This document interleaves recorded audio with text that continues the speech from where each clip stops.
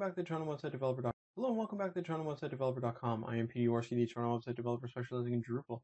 And in this third video tutorial looking at cool Drupal modules I'm already aware of, but that is going to be something I rely on in future video tutorials, and that is the Path Auto module. Now before we dive into setting this up, I've got a big favor to ask. If you like these video tutorials and you want to see cool Drupal module videos continue, please give me a thumbs up or leave a comment to let me know. I appreciate the feedback, and it also helps to promote these videos, and it's just something small that you can do to help me out. So that said, we're going to go ahead and grab the Drupal 7 version here. Just go ahead, copy that link address, and then you're going to head back over to your Drupal site. And I've got the admin menu installed here, so that's why I have this drop down. And I've also got the update manager that comes with Drupal installed, so that's why I can click install new module here. And I would just paste this URL in, and then I would go install. So I've actually gone ahead and done that already. But what you're going to need to do as well is head up on the Path Auto page and grab token module. So you're going to go over, and token module is just a small module. Definitely a cool module for Drupal, but I don't think it necessitates its own video tutorial. You would just paste that URL in, and you would install that. And what token allows us to do is dynamically replace certain placeholders in various situations. So you'll see this when we're doing our paths. But once you've got those two installed, we're going to go over and actually enable things. And you'll see here I've got module filter installed from the first video tutorial in the series.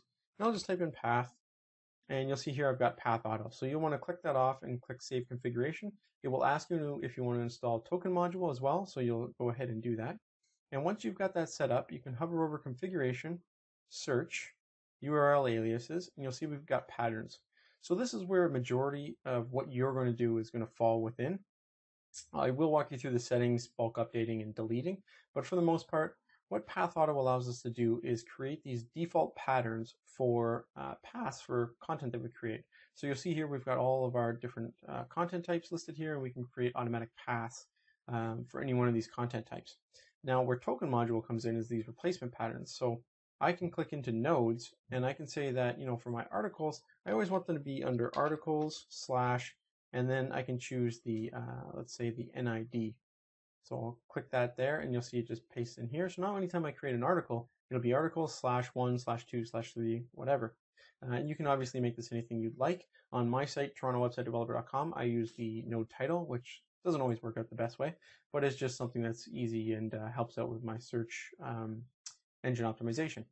You can also do this for taxonomy term paths and users, and then as you install other modules, you'll see that URL aliases would come up here as well. In terms of the settings, I guess the biggest thing to take note of is the maximum alias length and the maximum component length, but also the update action. So another video tutorial will actually take a look at this redirect module, but this creating new alias, delete the old alias, this applies to your search engine optimization as well, because if you update the path and delete the old one, search engines might have that old one indexed. They come to your site, they can't find it, you have an error, you take a shot with your SEO ranking. So just keep this in mind when we come back to the redirect module, which will be coming up in a future video tutorial.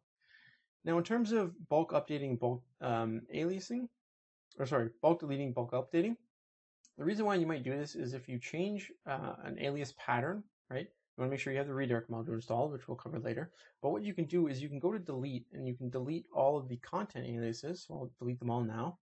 And then I can go to bulk update, and I can create them all. So it would automatically regenerate all the URL aliases using my new pattern.